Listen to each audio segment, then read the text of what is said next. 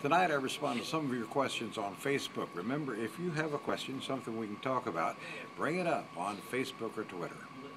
Ellie on Twitter asks, any more novels on the way? The Inventor was great, and I'd love to read anything with such a unique writing style. Well, thank you very much, Ellie. I don't know whether there are any.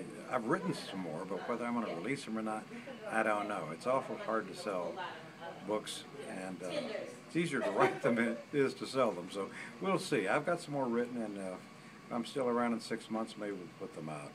Mark on Facebook asks, what news story have you covered that kept you worrying at night? Ooh, I guess, wow, that's a good question. I can't think of anything off the top of my head. I think that any news story that just hits you in the gut, something awful, you think about it all night. Worry suggests maybe you do something about it. I can't remember covering a news story I could do anything about.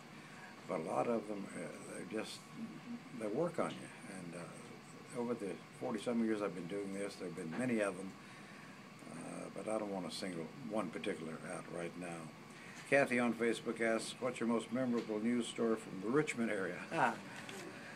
You know, probably the most significant one was the Timothy Spencer story. He was the South Side Strangler in 1987.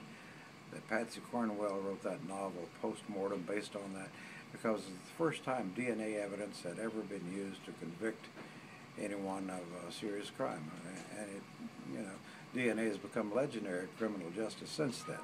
But that particular story, going through the throes of trying to find this guy, and then coming up with this improbable hit on DNA and it having such significance, is one that I think is one of the most important stories I've covered in these many years. But those are kind of terse answers, but they're pretty much true.